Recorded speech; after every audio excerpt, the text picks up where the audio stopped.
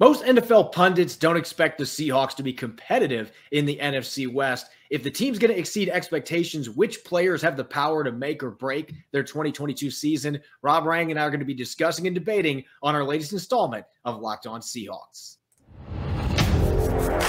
You are Locked On Seahawks, your daily Seattle Seahawks podcast.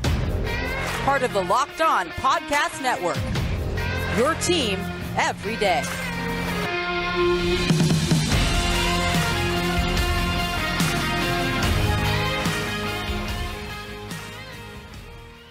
Greetings, 12. This is Corbin Smith, your host for Locked On Seahawks. Joining me, as always, my co-host in crime, Rob Rang. Thanks for making Locked On Seahawks your first listen 5 days a week. This is a 4-episode week, just like last week. We had this 4th of July holiday, a lot going on, so we appreciate you coming back and listening in. We're going to be back with an episode every single day the rest of this week, and we'll be back to 5 episodes a week starting next week. So glad to have you on board. We're going to be taking a look at some make it or break it candidates for the Seahawks going into the 2022 season. Which players have the power to lift this team beyond expectations? Plus, we're going to continue our 90-player countdown with numbers 50 through 46. This episode is brought your way by BetOnline. BetOnline has you covered this season with more props, odds, and lines than ever before. BetOnline, where the game starts. Now for your lead story here on Locked On Seahawks. After a 3-day weekend, some exciting news coming for the Seahawks, courtesy of Jody Allen, the chair,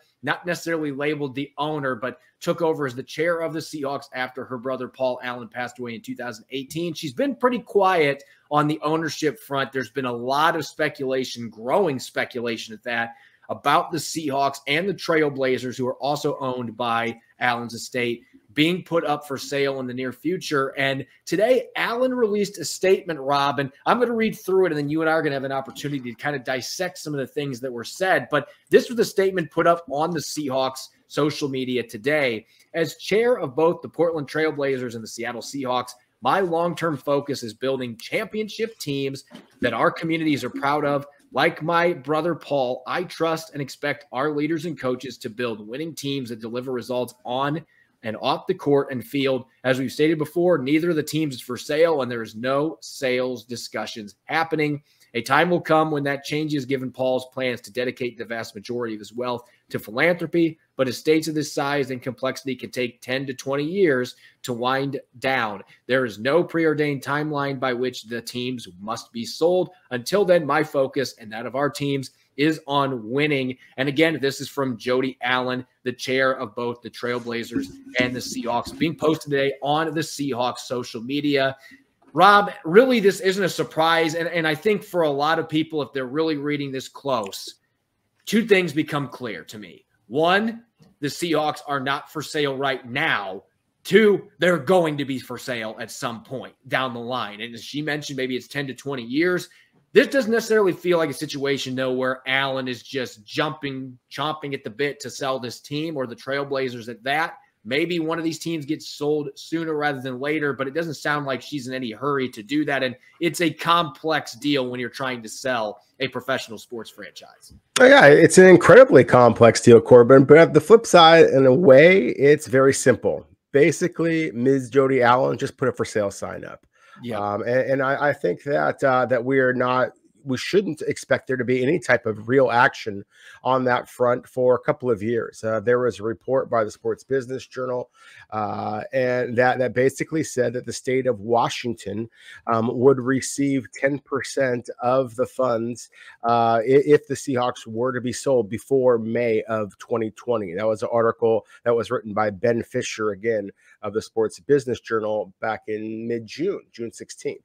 And so I think that, again, this is basically what Miss Jody Allen is doing here, is that she's putting putting potential buyers on notice that this is a club that perhaps could be available. Same thing with the NBA's Portland Trailblazers, of course, both the 2 franchises that the late great Paul Allen owned.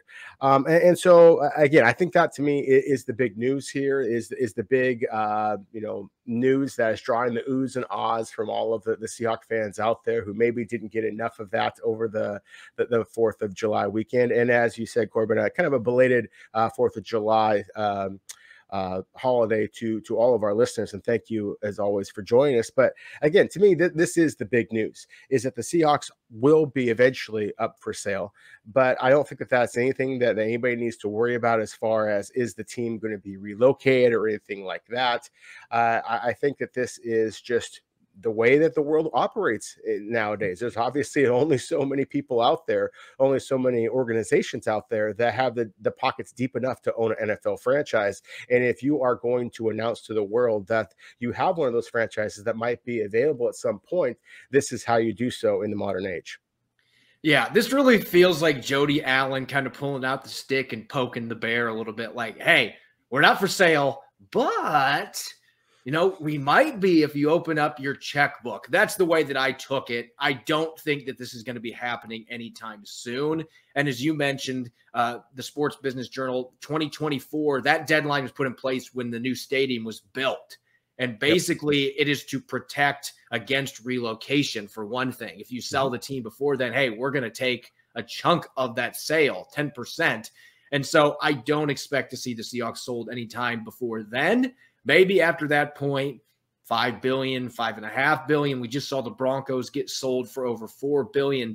So again, not many people in the world have the pockets. Not many organizations have the pockets to buy an NFL team. But Jody Allen kind of making it clear with this statement that we're going to remain competitive as long as I'm in charge. The goal is to win championships. I'm going to hold on to the team for now, but I'm going to be selling at some point. And I'm going to echo what you said. I know a lot of Seattle fans, as soon as there is a sale with a major sports franchise after what happened with the Supersonics going to Oklahoma City, I can understand the hesitation and the fear with the Seahawks getting sold and the wrong owner buying and deciding, you know what, I've got a bunch of estate down in a certain city called San Diego, and San Diego doesn't have a team now. Maybe I'll move my team down there. I can see why there'd be some hesitation from fans, but I would not expect that is going to happen. This is a market that's proven. It is a very strong sports market. You've got an outstanding fan base. The Seahawks have won a lot of games here in Seattle. It's a very profitable team. So I don't see whoever buys that franchise deciding, you know what, I'm going to pack up and let's go get a stadium somewhere else. And I think that you will see some local people that are going to have a lot of interest in buying this franchise when that time comes. Again, I don't think it's going to be anytime soon, but certainly I would think that Seahawks fans have nothing to worry about when it comes to losing their team.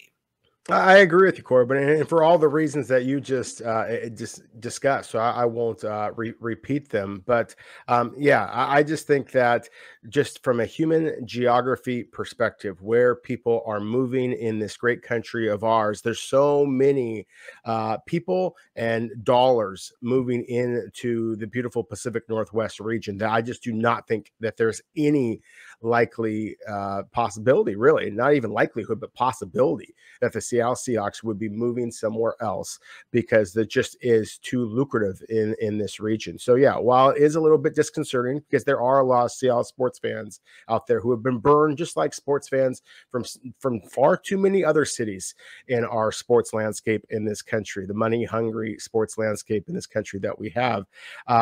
So yes, there are some Seattle fans out there who have been burned, but yeah, I think that the Seattle Seahawks are going to continue, whether it be Miss Jody Allen as the owner or somebody else years down the road. I do believe they will remain the Seattle Seahawks, and they will be playing their football games there in Seattle.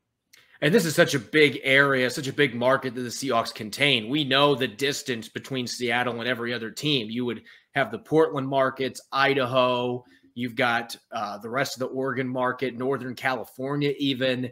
This is a very large area that the Seahawks kind of own, Hawaii even. So I just don't see any. The NFL to me would step in and they would stop that. If a new owner tried to move the Seahawks, it's not going to happen. So fans don't have to worry, and they shouldn't have to worry about the team changing hands, at least for the next couple years. Jody Allen should maintain the chair position at least through 2024, 2025. Maybe at that point, there might be a sale pending, but for now, nothing on that front. We're going to get back to our 90-man countdown. It feels like it's been about a month since we last visited that countdown with our last 5 players, but we're on numbers 50 through 46. Rob and I are going to be diving in on all 5 of those players coming up here in a moment. BetOnline.net is your number one source for all your betting needs and sports info. Find all the latest sports developments, league reviews, and news, including Major League Baseball. BetOnline is your continued source for all your sporting and wagering information, including live betting, esports, and scores. And BetOnline.net remains the best spot for all your sports scores, podcasts, and news this season. BetOnline.net is the fastest and easiest way to check in on all your favorite sports and events, including MMA, boxing, and golf. Head to the website today or use your mobile device to learn more about the trends in action. BetOnline, where the game starts. You're listening to the Locked On Seahawks podcast, Tuesday edition. I'm your host, Corbin Smith. Joining me as always, my co-host in crime, Rob Rang. Thanks for making Locked On Seahawks your first listen 5 days a week. We greatly appreciate it. It's been a few days since we last picked up from our 90-player countdown, but we now are at the midway point today, numbers 50 through 46. A lot of linebacker flavor and special team standout flavor in today's show. And we're going to start off with one of my personal favorites on the Seahawks, Rob, coming in at number 50, the goofy, hilarious, hardworking, versatile Nick Bellore. All the aforementioned characteristics fit Nick Bellore. We're talking about a guy that was undrafted at Central Michigan, and now I believe this is going to be his 12th year in the NFL. That by itself is a remarkable story for a guy that has been a linebacker. He started some games at linebacker in the NFL. He's played fullback. He's went back to linebacker. He's one of the best special teams players in the league, at least when it comes to covering kicks and punts. He forces fumbles, and he's such a electric personality, somebody that teammates gravitate to. So while Nick Bellore is not a superstar, and he's a guy that's actually been cut by the Seahawks a couple times coming out of training camp in the preseason before, those were just moves that were made to ensure that he didn't have a guaranteed salary for the year, and they needed to have him come back. I anticipate that Nick Bellore is once again going to be one of the key players for the Seahawks on special teams. He's going to be a key guy in the locker room, and I think he could even play some snaps in a pinch for you at linebacker. I don't expect to see him much, if at all, at fullback in Shane Waldron's system. I don't expect to see very many fullbacks playing. If they do have a second guy in the backfield, probably going to be one of their tight ends. It may very well be one of their tight ends. And I'm happy that you mentioned just the way that Shane Waldron's offense is different than some of the schemes in which Nick Bellore has been able to carve out a spot. You kind of, extolled his virtues there pretty nicely. And one other word that I would throw out there is just dependability. I mean, this Nick Bellore, along with that versatility, along with that just the charisma, similar to the way that Luke Wilson had it on offense in the tight end room for Seattle, just kind of kept everybody loose, kept everybody having a good time. One of those locker room guys. That's what Nick Bellore has and brings to the table. And so I think all those things are incredibly important, especially when you're talking about a young, and I know the Seahawks hate using the term rebuilding, but let's face it, that's what they're doing here. And so you'd like to be able to keep veterans like that. But at the same time, again, because we're not likely to see that traditional fullback role, because Seattle does have the youth at the linebacker position that they are going to have now, I think that Nick Bellore is right now certainly firmly on Seattle's roster. But you kind of talked about how the fact that he's barely hung on to this roster, I think that he's going to have to barely hang on this time as well, with, again, a lot of young, speedy, unfortunately so far, at times injury-prone linebackers nipping at his heels. I do think one thing that's working in Bellore's favor, and this is a perfect segue to the next player on our countdown, there are two young linebackers coming back from torn ACLs for the Seahawks. And so I think that his ability to play there and actually play at a high level, I think some fans, they don't realize how good of a linebacker that Nick Bellore actually is. He made a lot of tackles for the 49ers back in 2016 when he started 10 games for them at linebacker. And I've seen him on the practice field. This does not look like a guy that's just jumping in to play linebacker because, oh crap, we have nobody available. He can play the spot. Is it ideal for them to play him there in an NFL game? No, but he certainly is capable of doing so. And I think you look at the injuries for a few of these players, including Ben Burr-Kirven coming in at number 49 on our countdown. And he's obviously a very popular player in the Pacific Northwest because he racked up tackles in bunches playing for the Washington Huskies. He has a nose for the football, a very smart, high football IQ guy, very underrated athleticism coming out of Washington, but he's not very big. And now he's coming off a torn ACL. He had another operation, a minor one, that he underwent earlier this month that might prevent him from being able to participate early on in training camp. And it just feels like last year he was already on the bubble before this injury. And now you got to wonder, coming off of reconstructive knee surgery with some of the other young players that they have at the position, whether or not his roster spot is necessarily safe. If he's not able to show he's healthy, that's obviously going to be a deciding factor right in itself. But I think even if he makes it back healthy, there is no guarantee he makes his football team, because there just are enough questions, particularly how is he going to fit in as a 3-4 inside linebacker at his size? I think that is a big issue to think about with his skill set. A big issue indeed. Yeah, I mean, it really is. That was the biggest concern I had about BBK coming out of UW a few years back, is did he have the size and physicality necessary to physically hold up against the gargantuan players that you see in the NFL. And that was in a traditional 4-3 scheme where he's got two defensive tackles ahead of him, typically taking on those blockers and allowing him some freedom to be able to make some tackles. I mean, he rocked up some of those big numbers, Corbin, at University of Washington, in part because he had guys like Vita Vea and Greg Gaines, a couple of Morris Trophy Award winners in front of him. Exactly. Danny Shelton. Yeah. I mean, UW has such a strong history of strong men in the middle. And so that's the thing, is that Seattle, the Seahawks certainly have those players as well.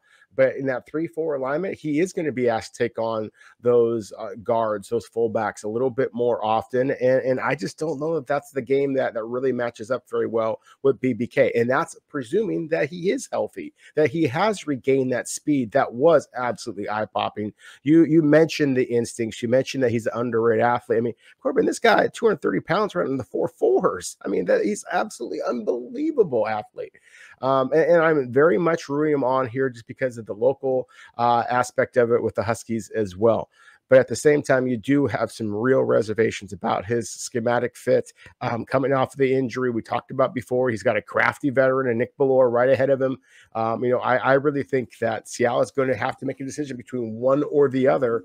Typically, the younger, cheaper player is the guy who's going to get it. But at the same time, he has to prove that he is physically up to the task. Now, speaking of proving to be physically up to the task, I think this next player here at number 48, that's a good starting point with Tyreek Smith, the 5th-round pick out of Ohio State, because we're talking scheme fits here. Tyreek Smith was a 4-3 defensive end for the Buckeyes. He hasn't played that 3-4 outside linebacker, that hybrid linebacker role where he's consistently going to be dropping back into coverage, and he hasn't played way out wide very often. So that might leave some to pause. And yet I'm actually far more optimistic about his ability to be able to do this, even with him being a guy that ran in the low 4.8s. He doesn't have blazing speed, but there's enough other athletic traits and enough playmaking ability. He's one of those guys that just looks like he moved faster in pads and a helmet. You can see it on the Ohio State tape. I'm actually more optimistic about his long-term prognosis playing that position. I actually wonder if he might benefit from this change in a lot of ways, because I thought the biggest problem he had at Ohio State, Rob, was against the run as a defensive end. I just felt like he got overwhelmed by Big Ten tackles in the run game. I think having him out wide, playing more in space, setting the edge, he is going to be a better run defender by default. And I think he's got better burst than many people realize as a pass rusher. I think there's enough athleticism for him to develop in coverage too. So while I don't know if he's going to be able to carve out a role immediately as a rotational rusher for this team, I do think he arguably has a better skill set for this than what Alton Robinson does. And we'll get to Alton Robinson later in the series, but I do wonder if Smith actually matches up fairly well with this scheme, even though there are some reservations for many out there. I actually am pretty curious about how he's going to make this adjustment. I am as well. Tyreek Smith is a talented guy. 6'4", 255 pounds. He's got long arms. He's got better initial quickness than his 40-yard dash in the 4.8s would suggest. He's got some lateral agility to him, some ability to kind of weave his way through tight spaces. At the same time, he does not locate the football quite as well as you'd like. And so that would be my biggest concern, is that if you're going to be asking him to drop back a little bit more and play in the edge, play in space, then he's got to pick up where the football is a little bit faster than he has been asked to do in the past. As you said, Ohio State basically just asked him to just rush the quarterback, and that resulted in some big plays, but just not as much consistency as you'd expect for a player with his physical gifts. But again, Ohio State is absolutely loaded with players. You just talked about the University of Washington, all their defensive linemen. My goodness, the Buckeyes, they're as loaded as it gets. And so I think that there is a part of that too. There was a lot of almost plays for Tyreek Smith. And so considering some of the talent that Seattle has on their pass rush, I think that Tyreek Smith, kind of like you mentioned with Alton Robinson, might be able to kind of surprise. So I think that's going to be kind of a fascinating, battle between those two players who, again, have talent, but have struggled with consistency.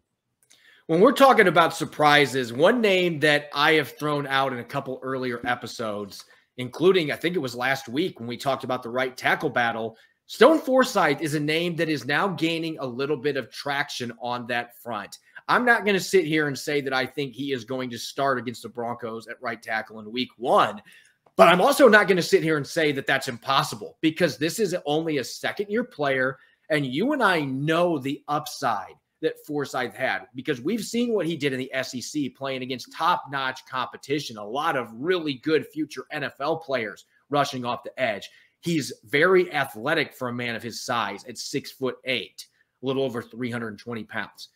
So he's got a lot working for him. He's gotten stronger this offseason. Andy Dickerson was raving about his technique improvements, which I think that was the big thing that going into the league, especially with leverage, that's always going to be an issue when you're as tall as he is. But he's attacked those deficiencies. And so I'm really excited to see what Stone Forsythe can do in training camp. We, up to this point, have not been able to evaluate the offensive line because they haven't been doing contact. Once the pads come on, Forsythe is going to be a player that I'm going to be circling and watching closely, because, as I mentioned last week, I almost wonder if this could turn into a two-horse race at tackle, but with two different players than we anticipated, and maybe Curhan's getting more of a look at guard, because Forsythe has that athletic ability and that length that they covet at the tackle position. So I do think he has an outside chance to be a big surprise in that competition, and maybe, just maybe, push Abe Lucas for that starting job at right tackle. Yeah, I think that he absolutely has an opportunity to do that. Of course, the vast majority of his time at Florida was that left tackle position, but he did play right tackle earlier in his career. One of the concerns I had about Stone Forsythe coming out of Florida is I thought that he was a big man that played smaller than his size. And that's never a good thing when you're going to the NFL, of course. And so one of the battles I'm looking forward to is actually against two guys who are going to be competing literally against each other, not necessarily for the same roster spot. I want to see Stone Forsythe and the pass rusher who I expect to be Seattle's most physical this year, and that being the free agent addition, Uchenna Nwosu.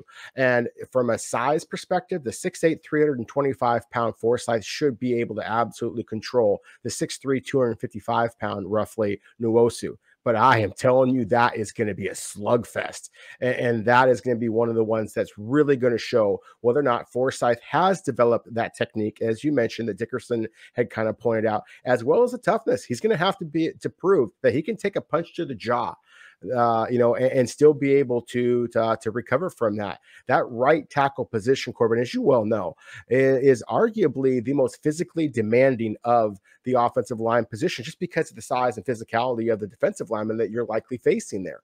And so Forsythe is going to have to be able to show that toughness. Otherwise, he is going to be labeled the way that a lot of scouts label him coming out of Florida, is just a left tackle kind of a guy, because he just didn't have the physicality to play on the other side. I'll have Nwosu versus Forsythe circled when I'm watching one-on-ones come August. I think I'm 100% with you. That is going to be a great litmus test for him, because that is something Nwosu brings to the table that a lot of fans maybe don't realize. Yes, he's athletic. Yes, he's got burst, but he plays with a mean streak, and he plays a physical brand of football. So Forsythe, you better be able to match, because if you can't do that, you can't play right tackle in the NFL. That's just the reality of the situation. Capping off our last ranking here, number 46 in the backfield. The Seahawks have undergone significant transformations at running back. We don't know what's going to happen with Chris Carson. Ken Walker III coming in as a second-round pick, Rashad Penny re-signing. So with Walker and Penny being in the fold, one's left to wonder, where does DeeJay Dallas fit into this mix? Because there's been some positives. There's no question about it. He's been a very good special teams player. He's returned kicks a few times for the Seahawks. Last year was their primary kick guy in a number of games. And so he's got that experience. He's played kick and punt coverage, has gone down and made some tackles in each of his first 2 seasons. On offense, we've seen the soft hands out of the backfield you'd expect from a converted receiver to running back. He improved last year in pass protection after a tough rookie year in that regard. And I thought we saw a few glimpses of what he could do as a ball carrier. I thought he played tremendous. He spelled Rashad Penny in the game against the Rams in week 15 in the second half, and he really took over that game on their 1 touchdown drive. And you saw the physicality, the low center of gravity, a little bit of wiggle to go with it. You saw the complete package, but we just haven't seen that enough when he's gotten his opportunities. So I'm left to wonder if this is truly a situation where Dallas's ceiling at this point is as a third down back that is going to play special teams. I just don't know that he's a feature guy, especially now with Ken Walker being brought back or being brought in as a second-round pick and Rashad Penny re-signing as a free agent. It's tough for me to see this kid becoming a feature back in Seattle unless there's a bunch of injuries in front of it. Yeah, I agree 100%. You know, I think DeeJay Dallas is a legitimate NFL back. I just don't think that he is a top 30 back, a guy who is going to be a starter, you know, for every club. I think that he is a kind of a back that can make every club because of all the different skills that he offers. You mentioned the hands, the physicality and pass protection, the versatility on special teams. He's a good interior runner, a good exterior runner that you don't see that very often. He doesn't have elite speed, but he has enough straight line speed to obviously be able to create some big plays for Seattle as a runner and a returner, you know, over his NFL career, as short as it is. At the same time, he just doesn't have that wow factor. There's not a lot of times where you watch him make someone miss or leap over somebody or put somebody on the backside the way that Rashad Penny was able to outrun angles, the way that Chris Carson was able to put people, again, on their backside with that type of consistency. And so I think that he is kind of the perfect change up to the other backs that Seattle already has. But there's no question. Seattle drafted Ken Walker in the second round because they're anticipating that he's going to be able to come in and compete for, if not starting minutes immediately, then certainly strong number 2 minutes. And that obviously is going to make things a lot more difficult on guys like DeeJay Dallas and Travis Homer, you know, Josh Johnson to be, and, you know, and again, Chris Carson to be able to make the backhand of Seattle's roster. When we come back next, we're going to shift gears looking at the big picture here. Which players have the power to potentially make or break the Seahawks 2022 season? We're going to look at some offense, some defense, maybe some special teams players wrinkled in there as well. Expect some discussion and debate coming up next here on the Locked On Seahawks podcast. This episode is brought to you by Rock Auto. With the ever-increasing numbers of makes and models, it's now impossible for your local chain auto parts store to stock all the parts you need. Why endure often pointless or seemingly intimidating questioning and wait while the person behind the counter orders the parts on their computer, choosing the only brand their warehouse happens to carry? You have computers with access to rockauto.com at home and in your pocket. Why choose to spend 30, 50, even 100% more for the same parts from a chain store or car dealership? Rock Auto is a family business serving do-it-yourselfers for over 20 years. Rock Auto prices are reliably low for every single customer. They've got everything you could possibly ask for, whether it's brake parts, tail lamps, motor oil, even new carpet. Go explore their easy-to-use website today to find the solution to your auto part needs. Visit rockauto.com right now and see all their parts available for your car or truck, and write Locked On in their How'd You Hear About Us box so they know we sent you. Amazing selection, reliably low prices, all the parts your car will ever need. rockauto.com.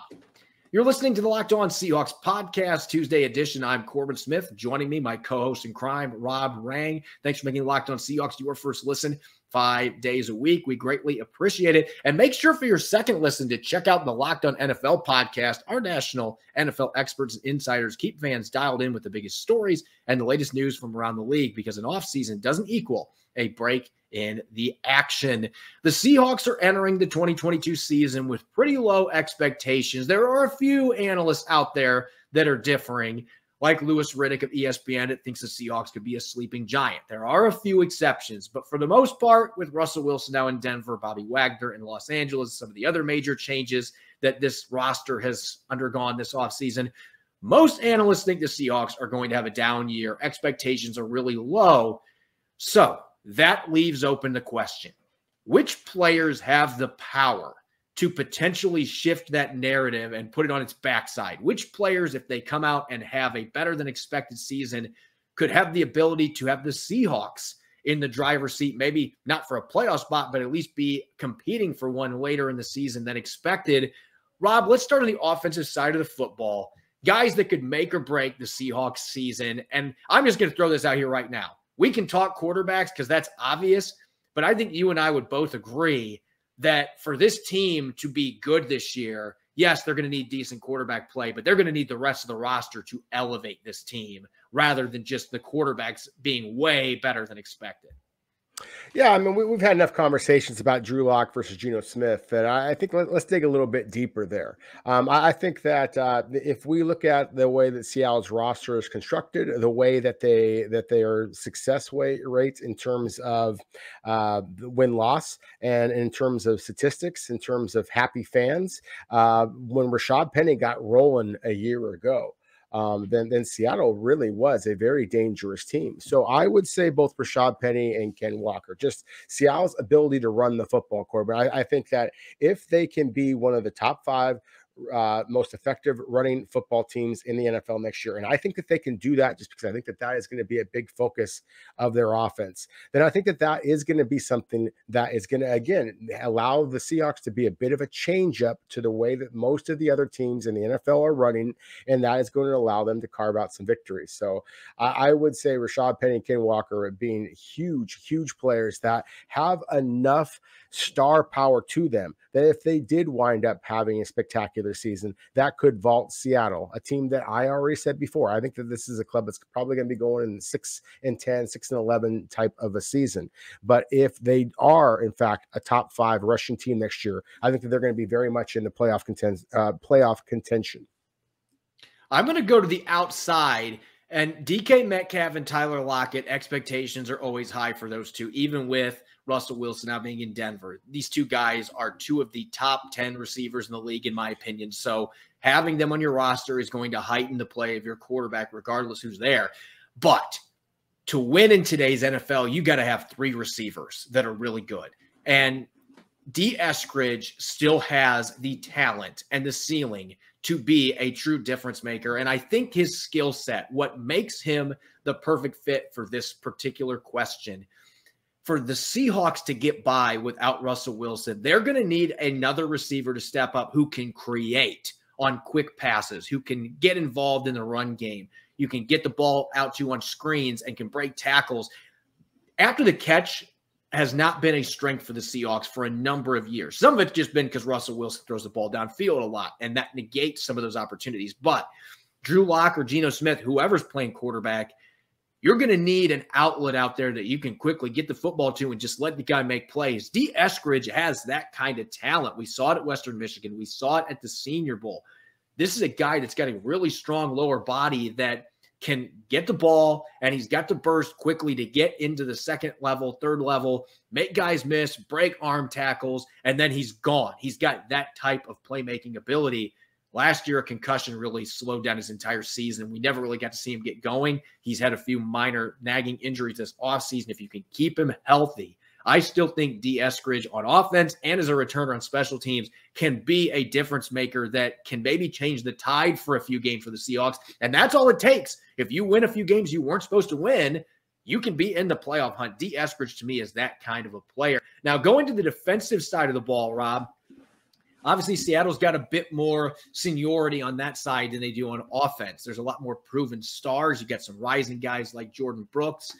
Who, in your opinion, is the player that has that type of make it or break it power for this team that if he has a big year, really breaks out, could help the Seahawks exceed expectations? Well, I think that one of the obvious candidates to mention would be the linebacker, whether it be Cody Barton, whether it be BBK, whether it be whoever it might be. Anybody who is going to be playing up against Jordan Brooks, just in this defense, they really should be able to post very similar numbers to what Bobby Wagner has done the last couple of years. And I don't mean that with any disrespect towards Bobby Wagner, but just the defense is going to funnel a lot of action towards those two inside linebackers. But while we saw Wagner put up absolutely eye-popping tackle numbers, the lack of tackles for loss, lack of impact plays, that's the reason why I'm not going to focus in on a linebacker here. I'm not going to focus on a defensive back because we've seen some unbelievable all-pro caliber play from Quandre Diggs and from Jamal Adams at times as well. And that's why I'm going to kind of go back to Jamal Adams and the pass rush. Seattle's struggles with the pass rush a year ago, I think, went hand in hand with their inability to play any type of consistent coverage downfield. I think if Seattle is able to get a much more consistent pass rush, then everything else is going to kind of work itself out. Same way with the running game on offense. And so I think that the guy is Darrell Taylor. He is the player who I fully expect to lead the Seahawks in sacks. I thought that he was very close to becoming a star a year ago. At the same time, similar to the point that you made a moment ago, Corbin, about the wide receivers, we expect big things at DK Metcalf and Tyler Lockett. Thus, why we could and we need to see something more from a guy like D. Eskridge or Noah Fant to really put the team up on a whole different pedestal than they were previously. Same thing here on defense. I expect Darrell Taylor to be productive. I think that they need to have something from Nwosu or Boye Mafe are the two who I really think have a chance to really put up some surprising numbers. Yeah, I expect the 10 sack kind of a season from Darrell Taylor, but I think you need another 7.5 to 8 to 9 type of sacks from the other end. And that's why I'm going to be looking more at Nwosu and Boye Mafe to be that type of player that could put Seattle in playoff contention if they did have a splashy first season in Seattle. This is going to feel like a broken record for our listeners because I think if I go back and look at who I picked for this particular segment this time a year ago, I picked Marquise Blair, and I'm going to do it again because Marquise Blair, when he has been healthy, has been a difference maker. There is no denying that. And he can do a number of different things. You have plenty of reasons to be excited about Sean Desai and Carl Scott having Marquise Blair as a third safety, a slot corner, however you want to term him, the ability to have him on the field with Jamal Adams and Quandre Diggs. They've wanted nothing more than to have those three guys playing extensive snaps together, and they just haven't been able to do it. With Adams' injuries, with Blair being injured the last 2 years, having knee issues, they've not had many chances to see these three guys play. But if you were at training camp 2 years ago, you saw what those defenses looked like when they had all three of these players in the field, and just the flexibility that Marquise Blair gives you. You can blitz him. You can play him in the box. He can play free safety. I think he's more comfortable in that free safety role than Jamal Adams is. He's got more versatility in that regard. He's a guy that can come up and stick you in the run game. He can play slot corner. He can play against big tight ends and coverage. I mean, you have so much flexibility in your nickel and dime sets. And I think you're going to play a ton of nickel and dime in this defense with Clint Hurt, Sean Desai being involved. Desai loves running three safety sets anyway. That was a big part of his scheme in Chicago. Part of the reason they had some success getting after the quarterback, they were playing sets that gave them flexibility to help their pass rushers up front. Marquise Blair, to me, can be a big part of that. There's so many ifs here because he's coming off another injury. He hasn't participated in an offseason program, but I still believe that Marquise Blair can be a huge difference maker for this defense. Maybe not as a starter, but a guy in sub packages that can come in and make those impact plays that you've talked about with like Bobby Wagner. This is a guy that can go out and make those type of plays for you in a number of different ways. So I still got to say Marquise Blair is a guy that could really swing things positively in Seattle's favor on defense, at least, if he is healthy and is able to stay in the lineup. Real quick, one last name I want to throw out on special teams. We've talked Jason Myers a lot. Kickers hold a lot of weight when you're talking about win-loss records if teams are playing in close games. And Myers did not have a good season in 2021. But it's an even year. 2018, he was a Pro Bowler. 2020, didn't miss a single field goal. It's 2022, baby. So Jason Myers, to me, I expect Seattle's going to be competitive. They're going to play in a lot of close games. Jason Myers is an X factor that could make it, instead of going 7-10, that you end up winning 9 or 10 games if he is able to return to 2020 form and make most of his field goals. So Jason Myers absolutely has to be on this make it or break it category too. No, excellent points on both Marquise Blair and Jason Myers. I do think that the easier route to Seattle surprising some of those naysayers is, again, being very productive in the running game and boosting those really ugly sack numbers. But there is no question about it, Corbin, that Marquise Blair is an absolute playmaker. That's what, from a scouting perspective, kind of makes your mouth water with just, his ability to make big plays. And then, with Jason Myers and those close games, there's a lot of head coaches out there who believe that the easiest way to turn around a sub 500 team into a playoff contender is just to rebuild the special teams units. And for as good as some elements of Seattle special teams were a year ago, Jason Myers, unfortunately, didn't live up to his end of the bargain. But as you said, this is an even year, so it'll be interesting to see if Jason Myers is able to do exactly that. As always, we greatly appreciate you making Locked On Seahawks your first listen 5 days a week. You can follow me on Twitter at Corbin Smith NFL. You can follow Rob at Rob Rang. Coming up on our Wednesday episode, we're going to have our latest What If segment, taking a look back at a topic previously in Seahawks history, how things might have played out differently if there was a different outcome. And we're going to continue our 90-player countdown. We've also got a special episode coming up Thursday. I'll be breaking down more of what to expect on tomorrow's show. You won't want to miss either episode. Thanks for listening. Enjoy the rest of your Tuesday. Go Hawks.